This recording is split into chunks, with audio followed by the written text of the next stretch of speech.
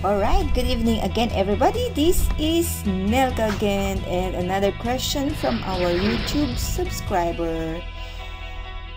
His name is Jury Mandik, and he said, "Hi, these are useful. How do you create crown moldings or baseboards?" Alright, so after Jur Mandik watched this YouTube video, he asked me this question. So what is the moldings or baseboards? Okay, let us know what is that. So this is one of the example of a baseboard or a molding. So sometimes this molding can be found on your ceiling, but you can also see it on the base of your wall. That's why it's called baseboard. Okay, so let's do it. It's very easy, Jury. And yeah, I will tell you and teach you how to do it. Okay, so let's go and check this one. So this is my project. This is penthouse room. And we will create a nice molding somewhere here.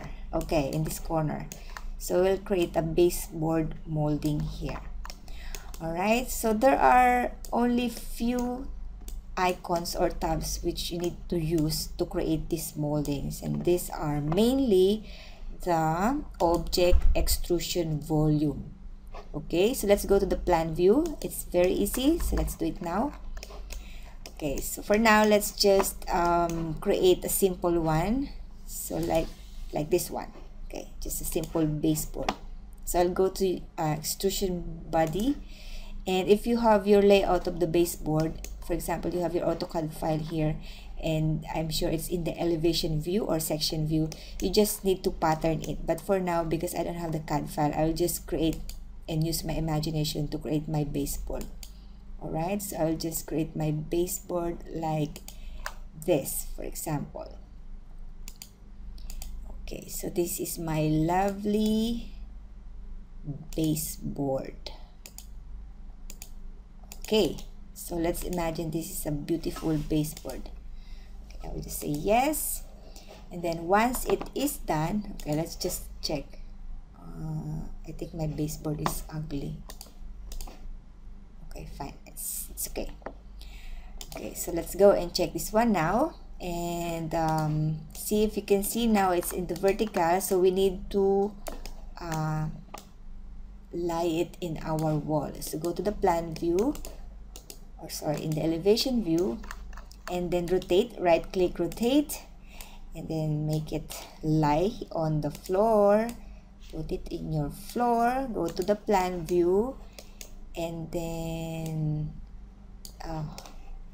my room is irregular shape, so let's go and check in the 3D how it looks. Okay, so this is my baseboard. I will just okay, so this is the base. So let's go and align it. So just rotate it and align according to your wall. And because my wall is not properly 90 degrees, I'll just type, say, -25.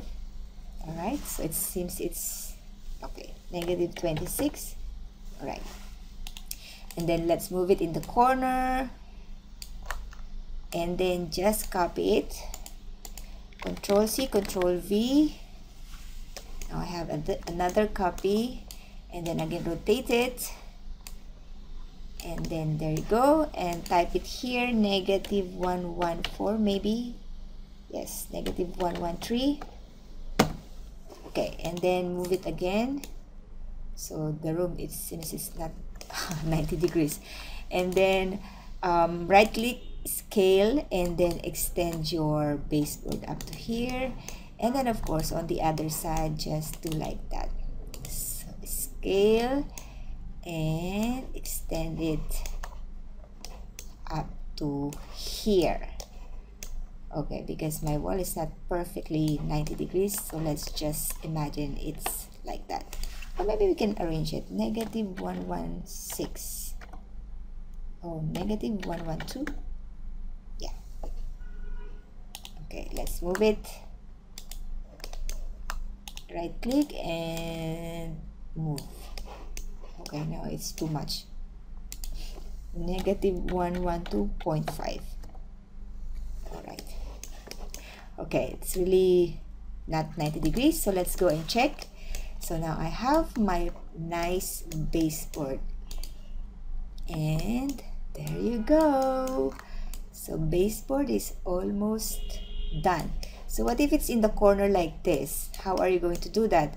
So it's easy, you just need to go and copy it, Control C and Control V again, and then rotate it again, of course. And this is the problem now. Later I will show you the problem. Okay, so this is 64. I'll just make it 65 or 63 or 62.5. There you go. And then go and check, and of course scale it. Scale. There you go. Now this is the corner and this is the problem. So because if you do like this, and if you add here, let's again Control C and Control V for another copy. If it's in SketchUp, it's easy, but because it's Dialux, now it's hard.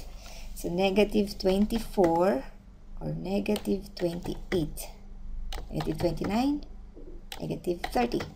There you go. Or -29.5. Yes.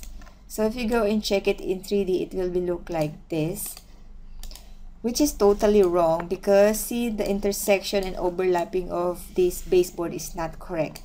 So what we're going to do is we will just copy this one, Control C and Control V, and then we will move it a little farther here for now, and let's scale it, make it shorter because we just need the intersection of these two objects.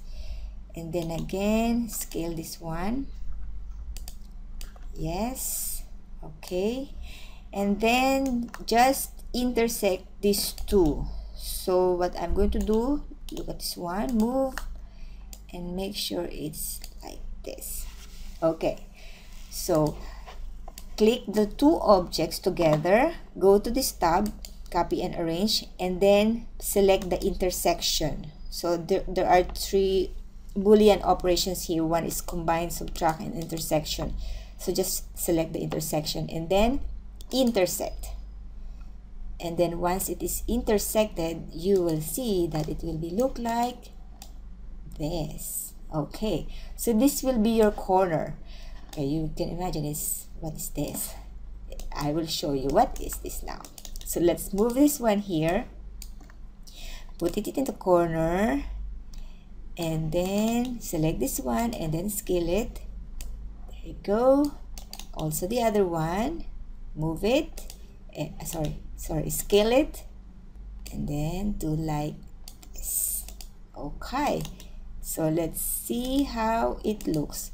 If my molding is in proper 90 degrees, it's much better and much easier, but because it's not properly aligned, that's why I have a problem with my object. So let's do like this, a little overlapping, and then scale also, and then you can combine this one if you like.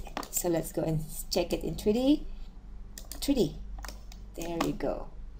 So you can see here now on the corner there is no problem like this, but if it's a protruding corner like here, so you can see the problem.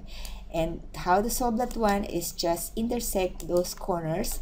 And now if it is okay now to you, you will just need to right click and then extend it more to the end of your wall. Again, you will have problem here, so if you want to do it like this again, just do it.